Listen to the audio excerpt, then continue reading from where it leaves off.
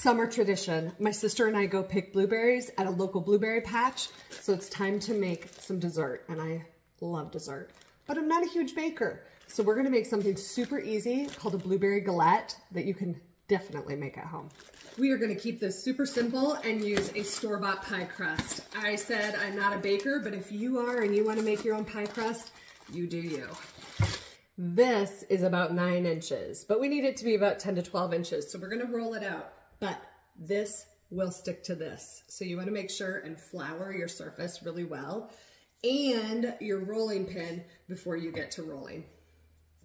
I think the word galette should actually just mean ugly pie because that's basically what we're making, but it makes it so easy. Then you're just gonna take a baking sheet, pop a little parchment paper on there, and roll that beautiful bean footage. We're gonna roll that dough right out onto that parchment paper. Now we're gonna make the blueberry filling. You just need a little bit of sugar and cornstarch with just a pinch of kosher salt. Then we're gonna add 2 cups of blueberries. I'm gonna add a little bit of lemon juice. You just need about a teaspoon, but I'm just gonna guess because I don't feel like measuring.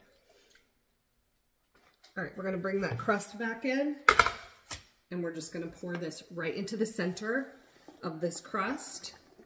This is why it's not pretty, but it totally works and it's totally delicious.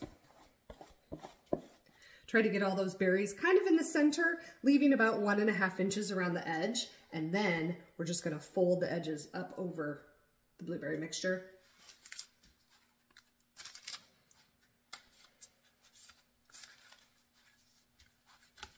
Now I'm gonna brush the edges with just a little bit of egg wash, which is basically egg and water. And finally, sprinkle on a little bit of sugar. I'm using turbinado sugar, which is like raw sugar because it is crispy and beautiful and kind of brown sugary. All right, I popped that baby in the oven about 375 for maybe around 20 minutes. It is so yummy. I'm gonna give you a little close-up overhead view. You ready?